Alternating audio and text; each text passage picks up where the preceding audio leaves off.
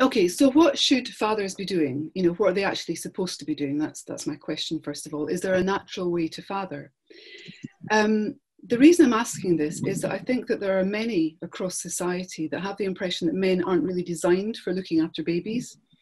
You know, the idea often is that women are biologically predisposed to be carers, you know, to look after children, while men are not.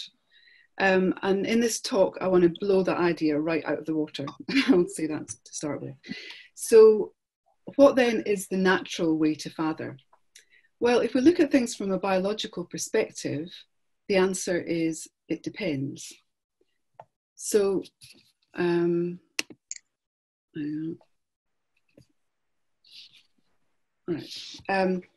it depends on the options available to a man, basically. You know, fathers, like all humans, are very flexible in the strategies they follow. In fact, you know, we're more flexible than any other mammal.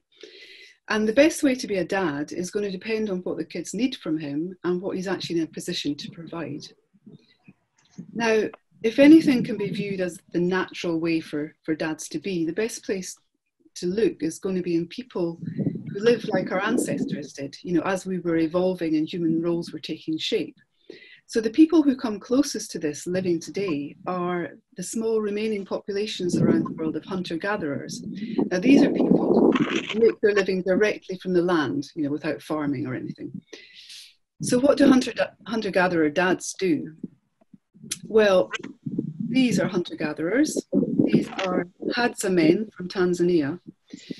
Now they go off maybe for days at a time. They hunt big game, while women tend to stay closer to home and gather plant foods and small game, and actually, you know, do a much more reliable job of feeding the family, actually. But mothers live with their female relatives, and so there are grannies and aunties around to help look after the kids.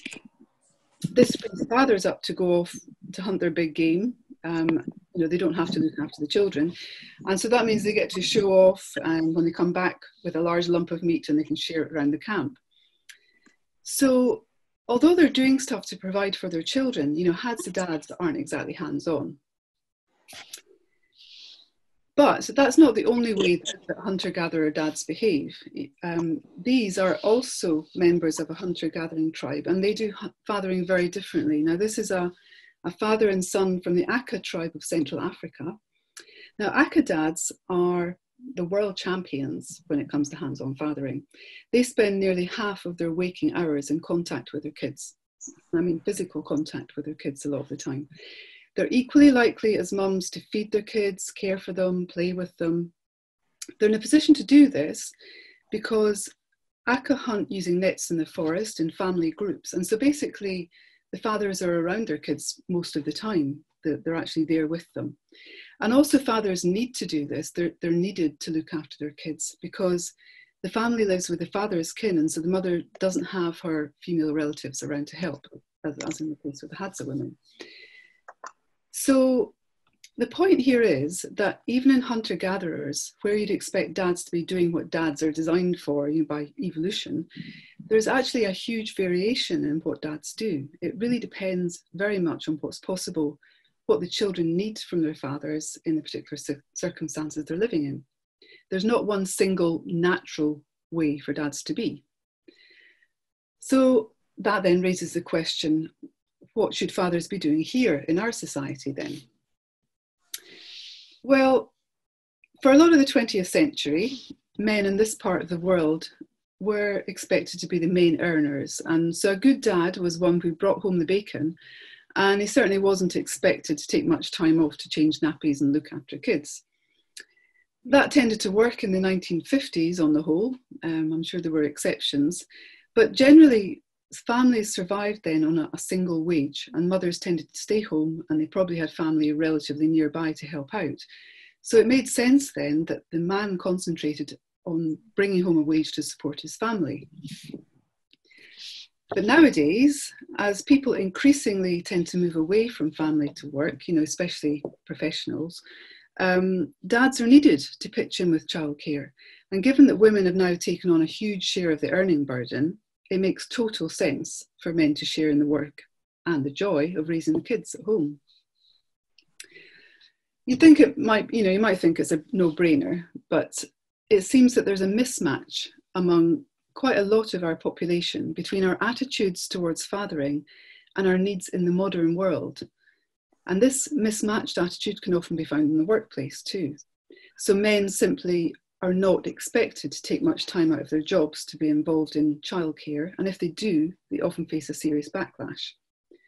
They might not be seen as serious about their jobs, and then they get passed over for promotion. And it's absolutely, obviously, not that men can't do parenting. You know, those ACA fathers, as well as, you know, tons of stay-at-home dads in this part of the world, they're testament to that, obviously. But a lot of people seem locked into the idea that mothers have some natural born instinct to look after babies that men don't have. And it's simply not true. There is no biological reason why men can't look after babies and children as well as women, aside from breastfeeding, obviously. Now, women's hormone levels change with pregnancy and childbirth to help them with the demands of motherhood. But the arrival of a baby also sets off a hormonal response in men. It's not exactly the same as the mother's, but it's definitely there.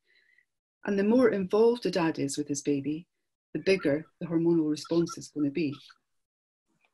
So there are changes in at least 3 hormones in fathers who look after infants. The first one of these is prolactin. Now, we usually think of this as a female hormone. This prepares the mother to lactate or breastfeed. But actually, the levels of this hormone rise in men, you know, while their partners are pregnant, you know, especially if they're kind of involved in the whole proceedings, and then when the baby arrives. It doesn't mean that men start producing milk, obviously, but it does produce more nurturing behaviour in men. Another hormone that rises is oxytocin. Now, you've probably heard of this. It's the kind of love hormone, the bonding hormone. This is a hormone that helps us form new bonds, and that includes the bonds between parent and child. The level of this hormone rises in fathers-to-be in the same way as it rises in their partners when they're living together through pregnancy and the man's involved in that. And then finally, there is testosterone. Now, this doesn't rise in fathers, it drops. So testosterone levels drop in men living with a pregnant partner and then living with a baby. And the more hands-on the dad is, the more his testosterone levels drop. Now, I think that's interesting that that happens because the function of high testosterone levels in men prepares them for competition with other men. That response has evolved to increase sexual access to women. But when men get into committed relationships, and then even more when they become fathers, their testosterone levels drop significantly and their focus changes away from competition towards spending energy on caring for their newborn and being more cooperative with their partners. So hormones play a big part here. But with hormones, it's a two-way street. The hormone changes in men make them more responsive and caring towards their babies, but also caring for the babies, you know, induces hormone changes. So you get kind of a positive feedback situation. The men who don't look after their babies, who don't get, you know, involved, they don't go through this biological change. They don't have a change in their hormones in the same way. So what does all this mean then? Well, it means that the truth is that far from being unable to look after babies and children, these hormonal responses I've been describing show that men are biologically adapted to be good at childcare if that's what they choose to do, if that's what they're allowed to do. There are no excuses for treating men as if they can't do it. And of course, that also means that men can't use the excuse that they can't do it either. By the way, I'm saying, you know, in saying this, it might seem as if I'm making the assumption that everyone wants equality in, you know, both childcare and work. Some couples are happy to have a division of labour. There's certainly no problem with this if that's what both parties want. You know, as I said, humans are eminently flexible. It just depends on the situation that you're in. But for many people, a big step towards equality is exactly what is wanted. And there are often barriers to achieving that. And some of these are around the attitudes about which gender should be doing what. However, I think we're at a perfect point in our history of our society for fathers to take a role in childcare equal to that of mothers. Women more and more are doing their bit for gender equality by earning an increasing proportion of the household income. So it completely follows that men should step up and take on a more equal share of childcare and domestic work. But it's not happening that much, not in equal shares anyway.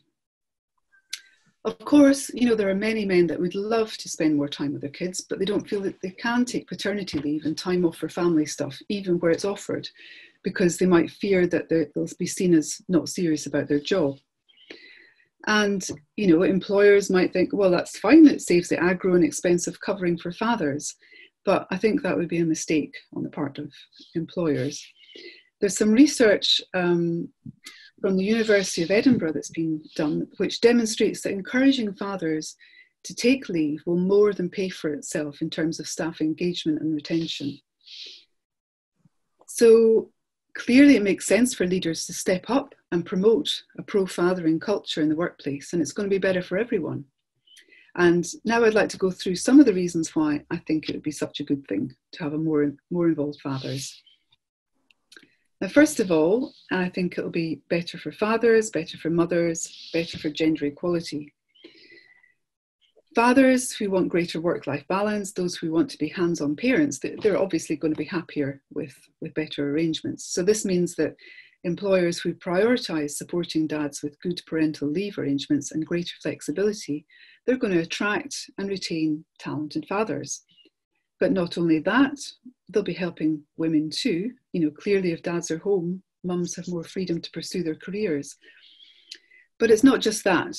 When fathers start expecting more parental leave and time off to look after, say, a sick child, flexibility stops being a women's issue and it starts making good business sense overall. So this means that companies with good policies around flexibility for all working parents, you know, they'll have a reduced penalty for motherhood, and, you know, that will kind of naturally lead on to a reduction in the gender pay gap. So that's going to be a good thing. But to get the biggest benefit in terms of equality of opportunity, men need to get involved with their kids right from the start. This has been shown in the research, even during pregnancy. So what I'm talking about here is, you know, obviously helping to get the house ready and stuff, buying the kit, but also helping to make plans around birth, talking to the bump on a regular basis, singing to the bump, whatever takes your fancy. There's evidence from research carried out in Switzerland suggesting that for fathers, getting involved with the whole parenthood thing before the baby's even born predicts greater involvement of the father with their child as the child gets older. So, you know, the benefits are lasting. But for dads to be able to do this, they need to get some recognition and respect. That's, I mean, from their partners, from their family, from their friends, their colleagues, and also from healthcare professionals. I'm sure there's a huge variation in this, but, you know, there's many dads that feel sidelined or excluded when it comes to discussions around the birth plan and that kind of thing. They also often get left out when, you know, maybe the health visitor comes to visit after the baby's born. You know, dad's sort of sitting in the corner feeling, you know, like a spare part. So, you know, do dads get asked about their well-being at this point? You know, obviously we know now that dads often get postnatal depression too. My point here is that to be an equal parent, fathers need to be treated as an equal parent. And one thing that involves is it's going to involve mums being prepared to relinquish their kind of societally sanctioned role as the primary parent. I'm not sure that this is always going to be easy for mums. Having spoken to quite a few working mums, you know, who've had babies, they don't necessarily want to give up being seen as the main parent, even though they would like equality at home. But obviously, if we want equality, you know, it's going to cut both ways. Kids, they also stand to gain from dad being home more too, obviously. Fathers do parenting in a different way from mothers. Mothers tend to be a lot more protective and nurturing while dads often teach and encourage their kids to, push the boundaries. So children with hands-on dads learn about dealing with challenges in the outside world. They also, interestingly, experience gains in IQ and a greater chance of upward social mobility compared with kids that haven't got hands-on dads as they get older. This is all else being equal, obviously. Now, these conclusions come from a study of a huge data set of British children followed from birth through childhood and into adulthood. And what they found was the benefits of having an involved father were still apparent in people in their 40s. So, this is a long-lasting effect. The reason I'm mentioning all these benefits to kids is that if parents know about this and they feel confident that their kids are doing well because dad's involved, then it's going to make them feel more confident that they've got their work-life balance right, and it's going to make them feel happier with their jobs and their workplaces. So creating a workplace culture that values hands-on dads makes for a happier workplace generally in a whole raft of different ways. Now, one of these is that it will naturally reduce levels of sexist behaviour and sexual harassment. You might think that's a big leap. How did I reach that conclusion? Well, as I said, I'm a biologist. I used to study animal behaviour all over the place, and I like to kind of look at animal examples to explain things. So I'm going to do that in this case. First of all, let's look at a few animal species where males don't do any childcare, where the fathers aren't involved. So firstly, if you like wildlife documentaries, you've probably seen footage of these guys. Now, these are elephant seals. The males are absolutely huge. They're bigger, much bigger than the females. And the males fight viciously for dominance and territory on the beach. And once one of them has inflicted enough, bloody wounds all over the other and seen him off, he gets sole access to all the females on his patch of beach. And I have to say, I think it must be truly terrifying to be a female elephant seal in this situation.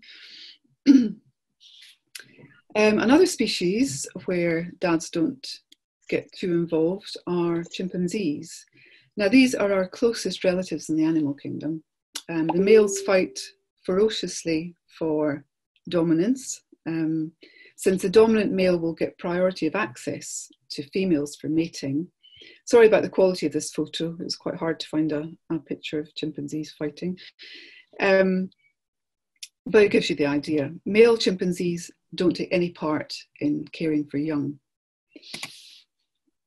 Now, these are red deer males. They don't care for young. They spend their energy during the rut headbutting with other males to see who gets to hang out with the harem of females and sire the next season's little red deer. So basically, in animal species where paternal care isn't a thing, where dads aren't involved, the males fight a lot with each other to see who gets to have sex. That's what happens. So what about animals where fathers do care for offspring, where you have dads getting involved?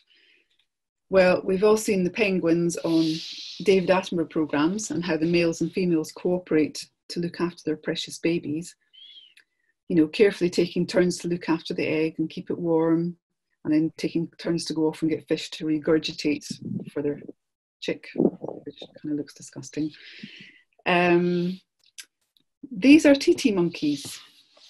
These are monkeys from South America, and they're one of just a very few species of primate where fathers take care of babies. I couldn't find a picture of one with a baby, but this is a titi couple. Males and females are highly cooperative, and they spend their spare time huddled up together with their long tails intertwined. They're very cute. And another species where dads really get involved are albatrosses. Now, they cooperate with the mum, just like penguins really, to keep their chick alive. The relationship between males and females is really lovely. They bash their beaks together, enjoy at seeing each other again when one of them's been off fishing. That's very nice. So,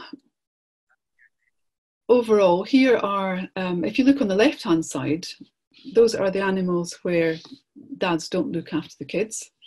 And on the right-hand side, there are the species where dads do look after the kids, who take a big role in looking after the babies. And I think you can see there's quite a big difference between the two lots. Where dads aren't hands-on, males tend to spend their time fighting for dominance, for sexual access to females. But where dads are hands-on, males don't tend to fight much at all. And there's a huge amount of cooperation between males and females. So what about humans then? Well, humans are very interesting. We're a very interesting species. We're unique among mammals in that men can choose whether to be involved with their kids or not. It's not set in stone as it tends to be for pretty much all other species. So for human fathers, their strategy will depend on their surroundings, you know, what works best for them, the culture around them. You know, remember how even in our ancestral state as hunter-gatherers, whether men are hands-on dads depends on the circumstances and what's needed. So men might be fighting with each other like male chimpanzees, probably to gain dominance and status, or they might be cooperative with females working together like penguins. It stands to reason then, if men are encouraged to take time off for their babies and kids and are respected for doing so, that's a crucial part of it, if they're getting the message that it's a good thing to be an involved father, then there's going to be a strategy shift for men towards more respect for women and more cooperation with women. It'll make even more difference if senior men are taking up their parental leave and you know, spending time with their kids and providing role models to other men. I mean, obviously this, you know, it depends on what stage of life men are when they get to be senior, but if it's possible, that would be great. And remember, hormones are involved too. You know, men who take that hands-on approach to fatherhood experience a drop in their testosterone levels. And we know that this corresponds to a strategy shift away from competition with other men and towards more cooperation with women. So, you know, it totally makes sense. Now, if we can harness men's nurturing side by changing the culture around fatherhood, then it's not going to be about dominance competition among men, with women being the sexual prize. You know, men are going to understand and empathise with mothers' needs for flexibility because they need it too, or, you know they will do when they become dads.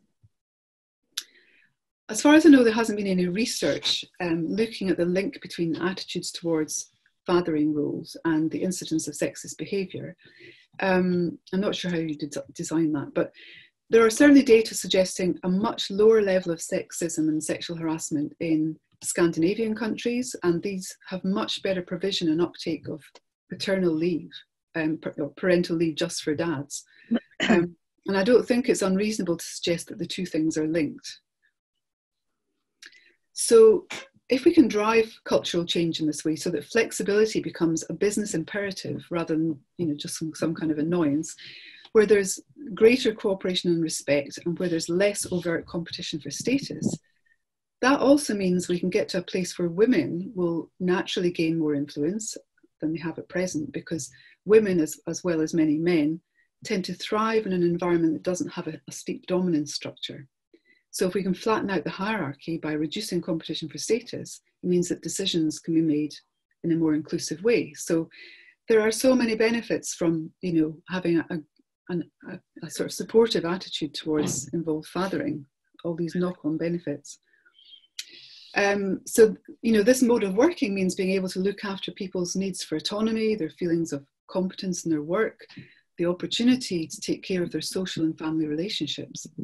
These are the things that people have evolved to need. By meeting these needs, you know, we get a happy, healthy, productive workforce. So, you know, all this is pointing at the fact that sorting out this issue of equality for dads is going to provide a tipping point that will lead to a cascade of positive outcomes that benefit everyone. So, is someone trying to say something? I can't hear. Okay. I'll just carry on, but just tell me if you want me to stop. Yeah, I think the time has come for a pro-fathering culture. You know, it's win-win all round. So the question is, what's stopping us? Well, the barriers to, greater involvement by fathers are economic and cultural. They're certainly not biological. That's the point. Culture's changing, but we need to speed things up. We can do this if senior men are prepared to step up as role models and take their parental leave. And we can provide forums for dads to get together with or without their kids, where being a dad is seen as enjoyable and a social opportunity. The other vital step is to sort out the economics. And I have 4 words to say to that: ring-fenced paternal leave. Well, actually, maybe 6 words: ring-fenced, well-funded paternal leave. It has to be well-funded. In countries where this is provided, notably Scandinavian ones again, men take a lot more time off for their kids than in the UK. If the parental leave can't be shared, if it's a case of use it or lose it, then fathers tend to use it. And this leads to more equality and work-life balance all round. So that's, what I have to say about, encouraging fathers to, a hands-on father role at work. I'd just like to move on briefly to discuss the changes that the COVID-19 pandemic is causing when it comes to gender roles and childcare. How are mothers and fathers dividing up the job of childcare and homeschooling while kids are not at school and when one or both parents are at home, either working for pay or not, as the case may be? And then if fathers are spending more time with their kids as hands-on dads at the moment, could this lead to a more permanent change, once the restrictions are lifted? Well, this has been looked at by the Institute of Fiscal Studies. They commissioned a piece of research looking at how nearly 5,000 parents in England divided up their time since late April, and they've been looking at the trends in behaviour among parents. And I'll just go through a few of the things that they found. Unfortunately, if you're hoping for a change to a more equal parenting situation, you might be a bit disappointed. It doesn't look brilliant. First of all, what they found was, obviously, no surprise, the pressure on parents' time is immense. So on average, parents are doing childcare for 9 hours of the day, housework for 3 hours, and paid work for 3. This is just the average for, all parents, fathers and mothers. Obviously, they're often doing, more than one of these things at the same time.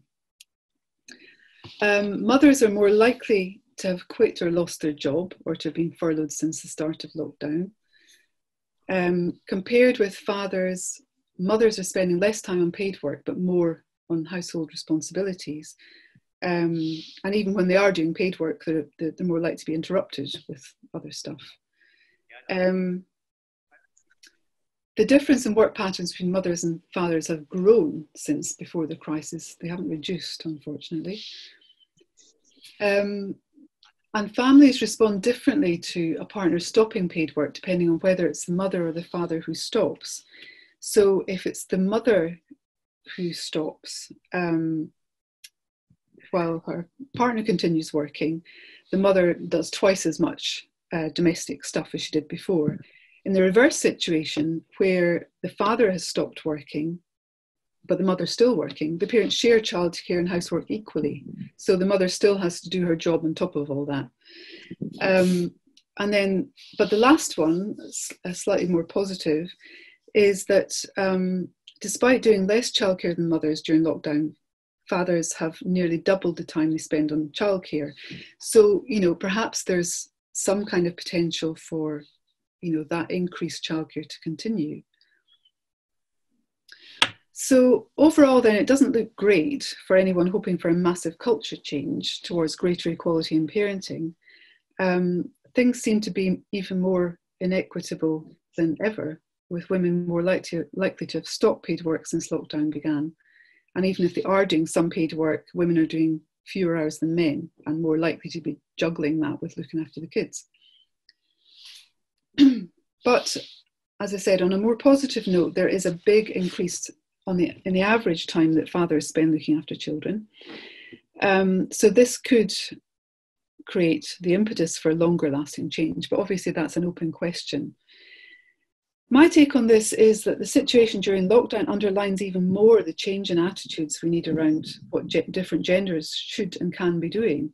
The fact that fathers are still doing less than mothers even when they're both at home, suggests to me that at least in some cases, men are still feeling pressure to concentrate on the paid work, because that's what's expected of them. It could be, of course, that some men prefer it this way. Maybe they'd rather focus on their careers than on more domestic pursuits. Again, that might be because that's what's expected. It's an open question and, maybe a bit controversial. So it could be an interesting focus for our discussion now. So perhaps that's a good place for me to stop. Just before I do, I'll give you some ways to connect with me, follow me, contact me. I won't offer to share my slides today because, as you've seen, they're mostly pictures. But I've put together a summary sheet with the main points of the presentation. So if you email me at the address mairi@mairimacleod.com here, I can send it to you very happily. So thank you very much.